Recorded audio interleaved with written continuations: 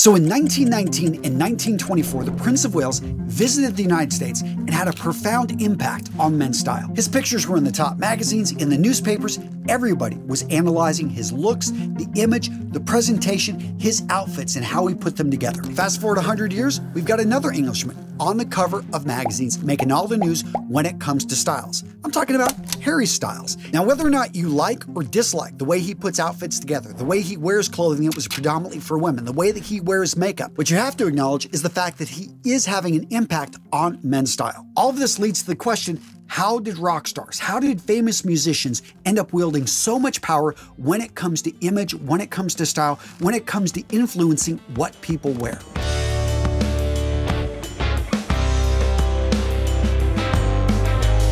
And irrespective of how long music's been around, it's considered a cultural universal.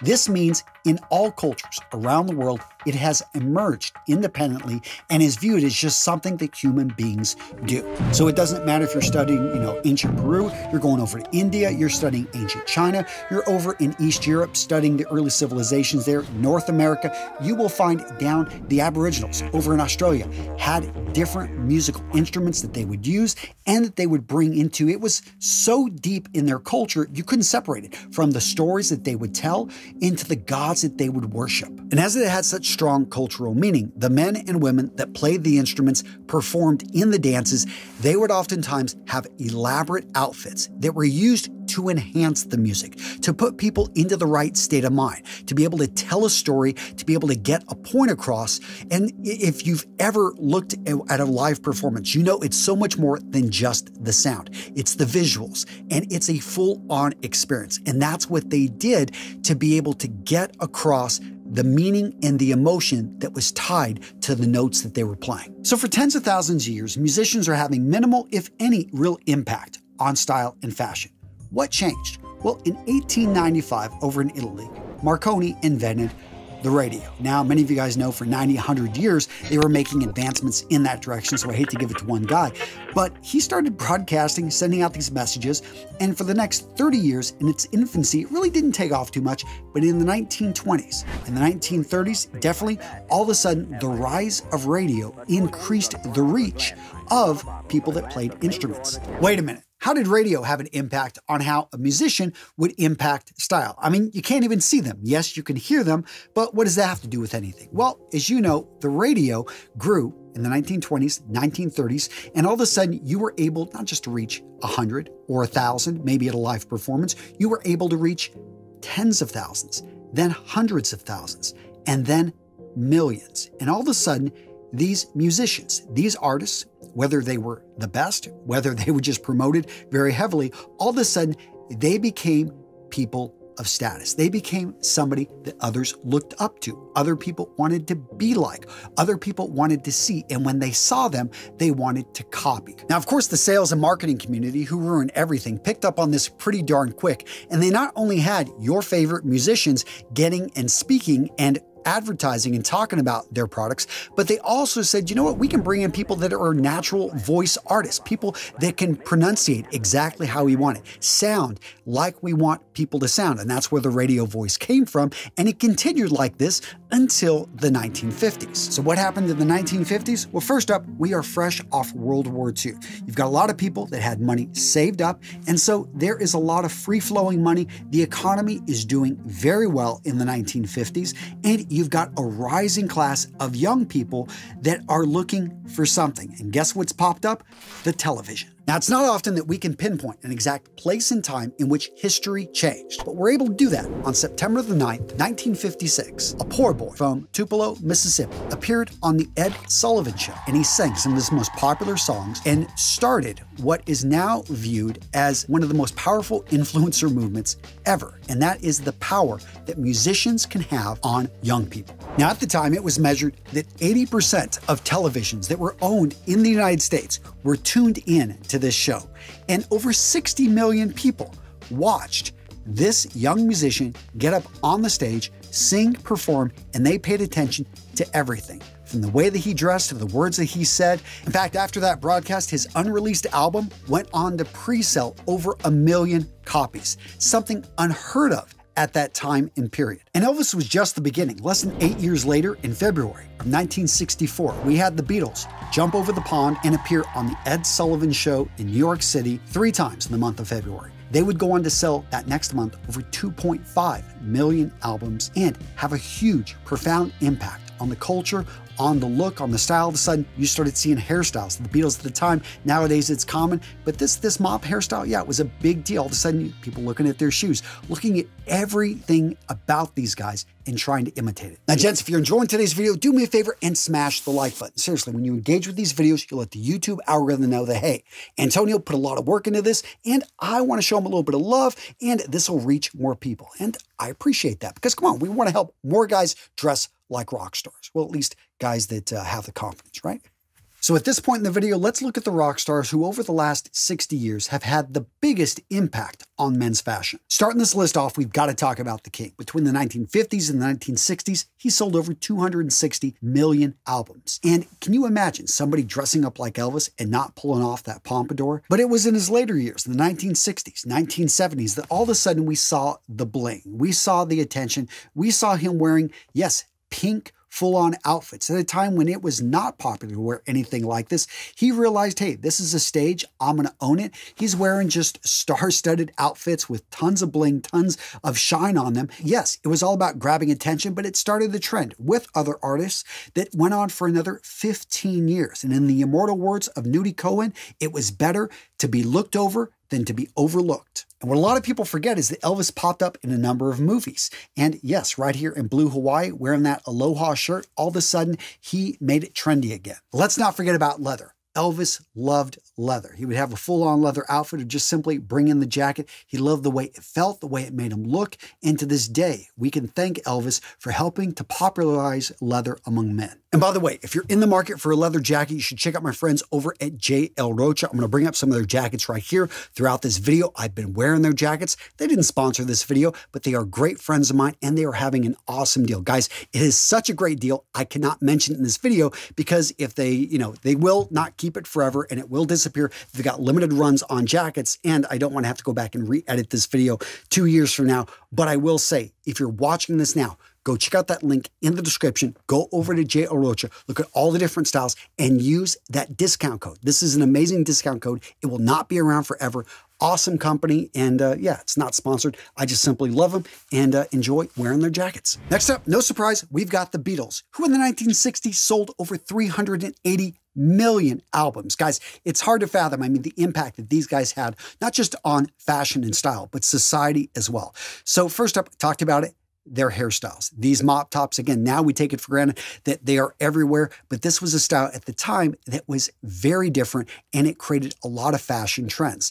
But let's also look at their collarless suits. Let's look at the fun that they had in the late 1960s and throughout the 1970s. Just, yeah, bringing in all different types of psychedelic colors, all these different types of looks, which were really pushing the boundaries. And all of a sudden, they were making it more acceptable for an entire generation, an entire culture to embrace this new look. Another band from the 1960s that continues to play and play, we're talking about the Rolling Stones. They had 110 million albums sold in the 1960s. And this was the time that Mick Jagger, that Keith Richards, these guys were sending the signal of rebel cool. From their leather jackets to the shoes that they were wearing to their hairstyles. Even on his wedding day, Mick Jagger is having fun here with Bianca with a look that would set style trends and establish him as a fashion icon. And of course, let's not forget the Doors, who from 1965 to the early 1970s were leaders in the counterculture movement.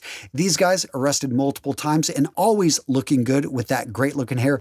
These guys helped transition into the 1970s and the looks that were brought about then. Next up, let's talk about Led Zeppelin, another band that transitioned from the 1960s strongly into the 1970s. We're talking 140 million albums sold in the 1970s. I think close to 60 million sold in the 1960s. These guys had tons of iconic looks. You talk about just an I don't give a damn type of look, wearing the jackets without the shirts, having fun with jewelry, with the wild hair, still at the same time really bringing in a little bit of, I would say, a controlled hippie type of vibe here.